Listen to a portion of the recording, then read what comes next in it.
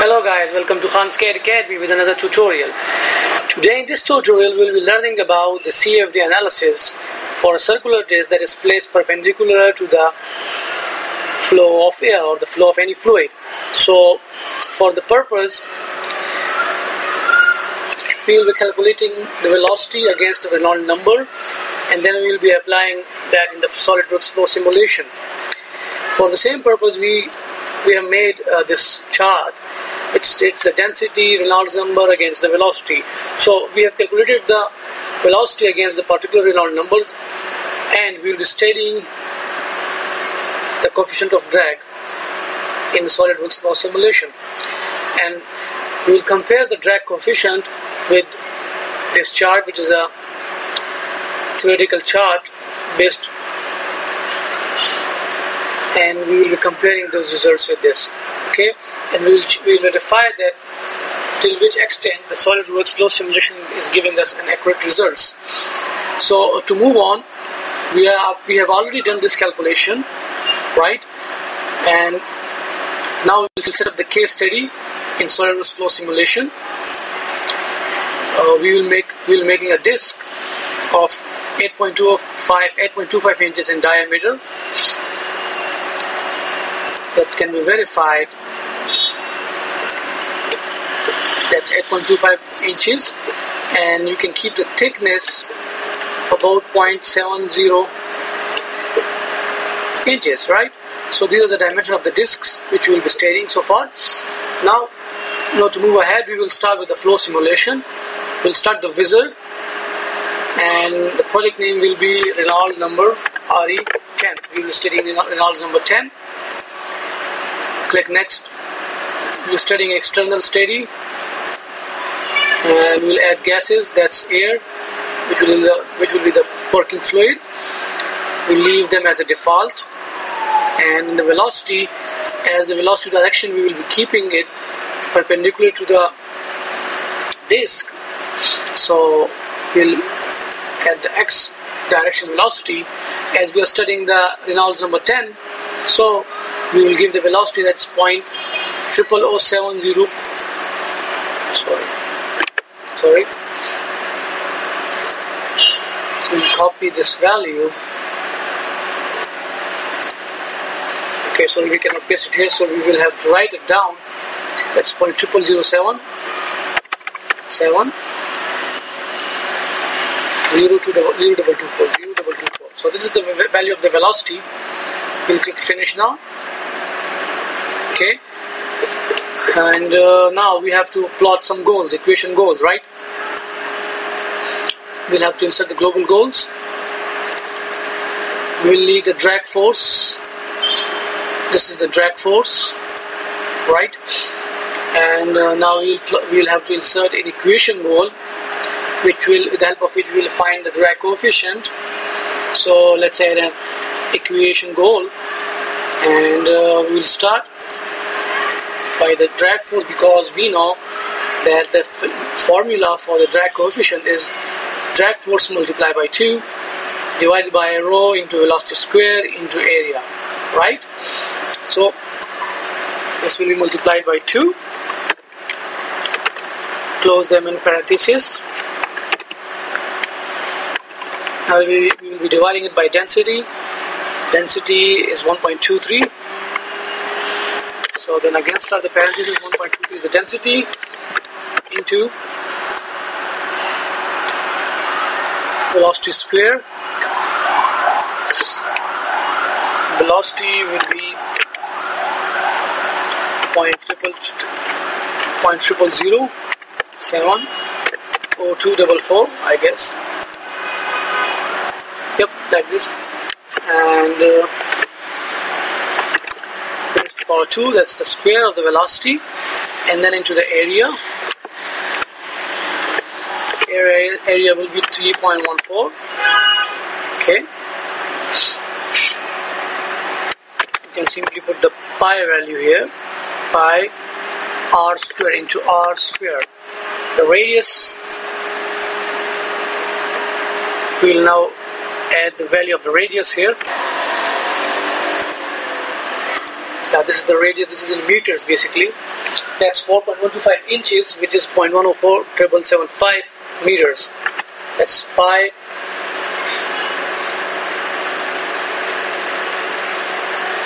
Yeah. So the area is pi r square.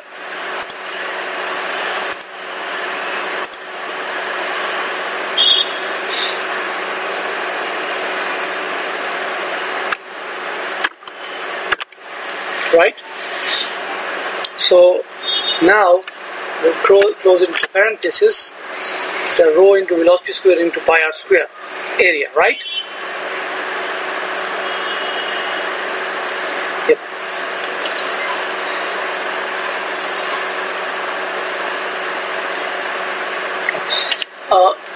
Sorry.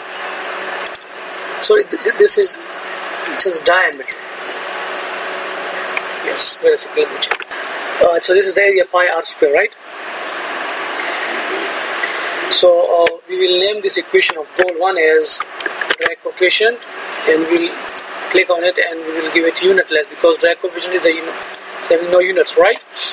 So the formula is completed now, and we'll now click OK. So it says an invalid expression, so let us check what's the problem here. R square, this is in parentheses.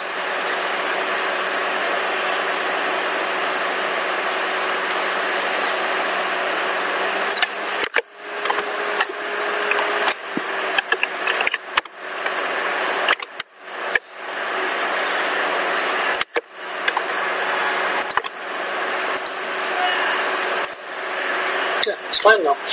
So we have plotted, we have inserted the equation goal, and now we will go into general settings and check the velocity.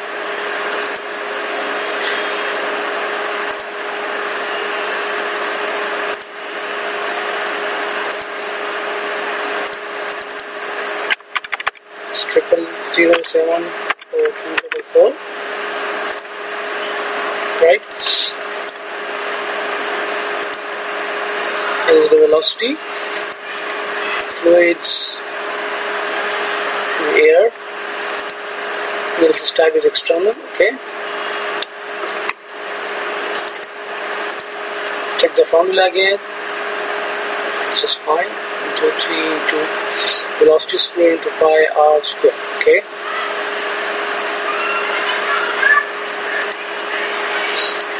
Alright, and now we have to see the global mesh. Yeah, this is fine. And now we should run the simulation at Reynolds number 10, right? So let's go run the simulation.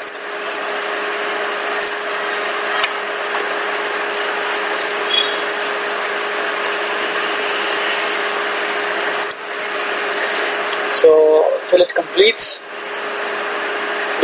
we have to wait a while till it completes.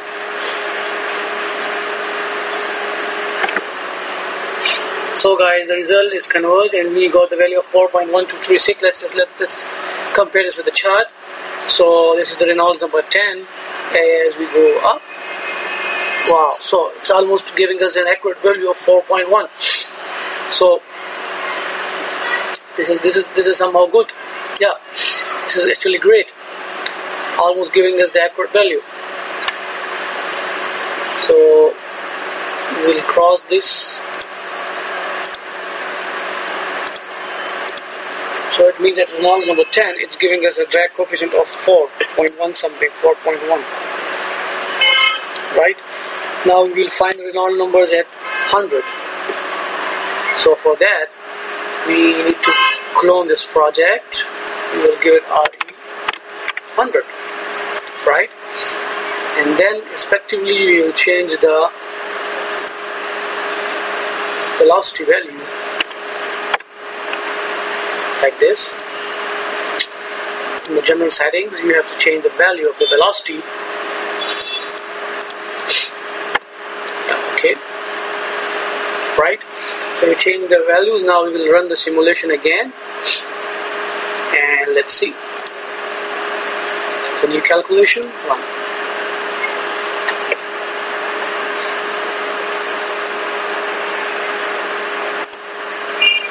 have to wait for a while.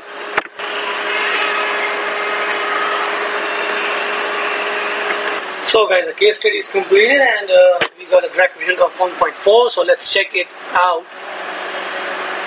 It is the 100 at 100 revolves number. Wow, it's almost like kind of accurate. It's like 1.4. Yeah, it's almost accurate. So far we are doing great.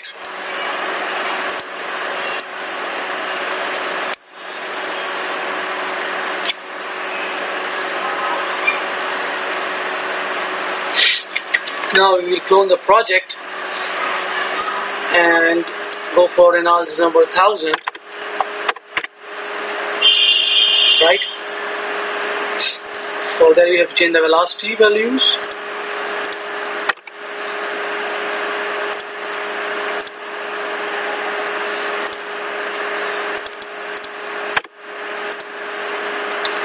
Okay, now we will again run the simulation for 1000 Reynolds number.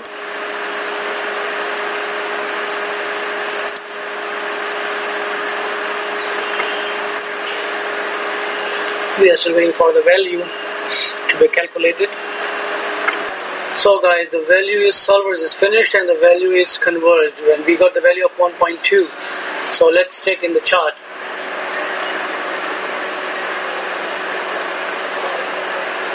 Yeah, it's still giving us the same value, like 1.2 something, and so far it's good.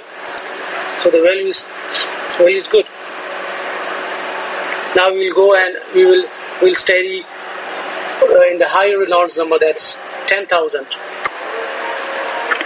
So guys, we will move ahead for the another study for the 10,000 Reynolds number, and we will verify the results. For that we need to clone this 10,000. We have to change the velocity value. It will become 0.7.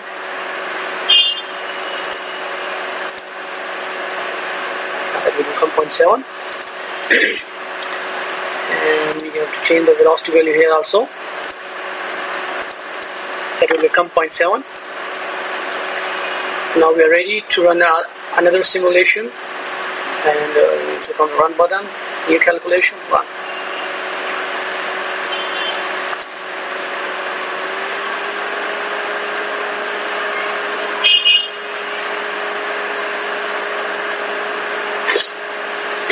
Then we have to wait till the result is converged. So guys, the result is converged, and let's check it out. So at 10,000 Reynolds number, the value is still accurate. So guys, by checking out these results, we came to know that the drag coefficient of a circular disc that is placed perpendicular to the flow direction of the fluid in Solidworks at least 10,000 Reynolds number, we are getting an accurate value. So I hope you like the tutorial. Now we plot the result graphs, okay, of all these, and I will just show you how to plot, and then we can plot all of them in the same manner. Let's plot the plots, velocity plot for the Reynolds number 10,000. We'll plot the flow trajectories. Select number of lines, that's 200. Now we should select the surfaces. Okay, and that's it. We should select lines with arrows. Now we click OK.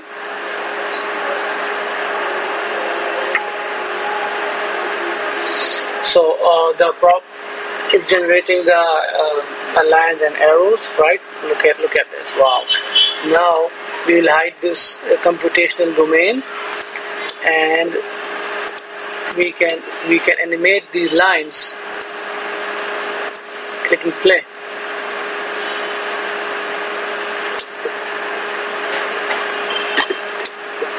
Wow.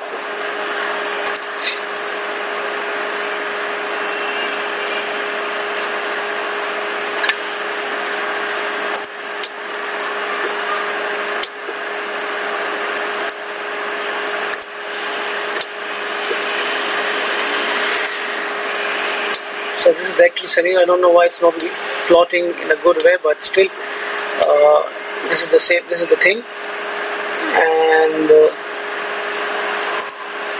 can hide this. You can have a surface plot or cut plots. Cut plots. You can select a plane. Okay, the front plane. We need contours, we need velocities. Okay. Okay. Yeah, so you can see the cut plot. And this is the velocity distribution, right? So here we have the higher velocity region, and as we go, velocity is decreased, right? So this is how it goes. Let's hide this. And let's go to the trajectories. Previously we draw the pressure, now we will change it to velocity. Click OK.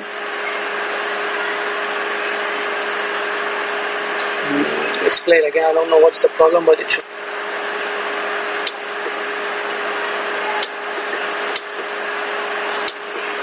It's playing very fast. Still.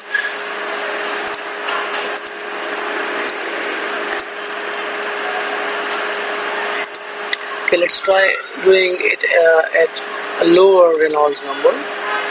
Maybe that's the case. At 100, okay. So we load the results. Sorry.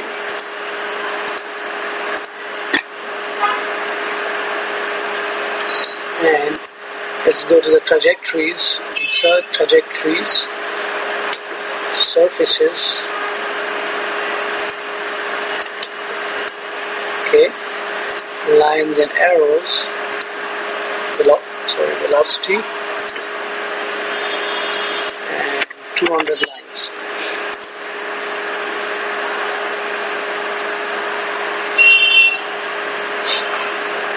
Okay, let's play the animation.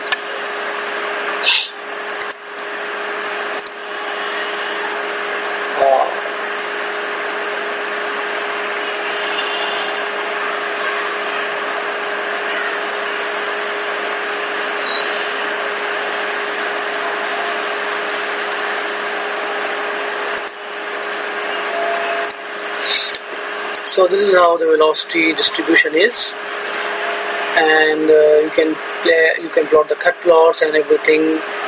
So this is how it goes, guys. I hope you like the tutorial, and if you want any further assistance, you can leave your queries in the comment section below. I hope you like the tool again. Please don't forget to subscribe and like my channel. Peace out.